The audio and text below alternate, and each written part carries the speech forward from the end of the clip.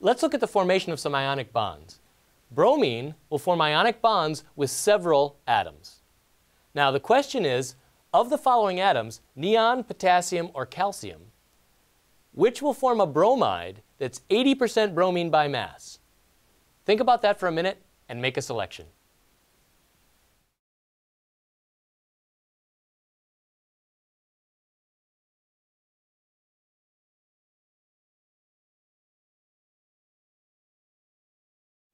Let's look at possible arguments for all the answers.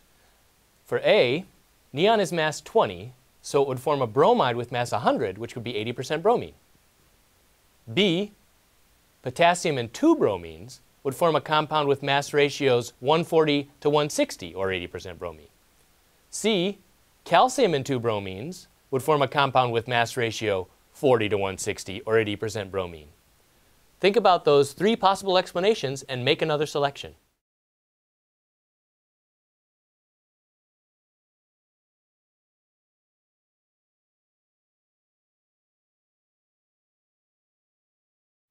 We're looking for a bromide that's 80% bromine by mass, and we have 3 possible candidates to react with the bromine.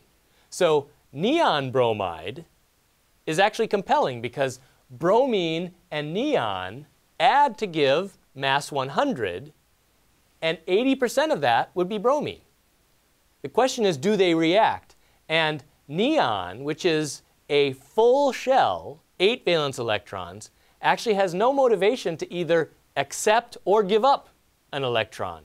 It's relatively stable as it is. So neon bromide actually doesn't even form. What about potassium? Well, potassium, with its 1 valence electron, is happy to give that up and give that to fill the octet of bromine, making Br- and K+. Br- and K+, potassium bromide, though, doesn't fulfill our 80% bromine requirement. Now, bromine and calcium, you have 2 valence electrons. So 2 bromines can react with calcium. Calcium can give up one of its electrons to one of the bromines and another electron to the other bromine. Calcium will go to +2 and each of the bromines to -1. So you have a Coulombic interaction between the +2 calcium and the 2- bromines. So this compound has a total mass of 200, 80, 80, and 40, and 160 of that 200, or 80%, is bromine. So here's a bromide that's 80% bromine by mass, and it's formed with calcium.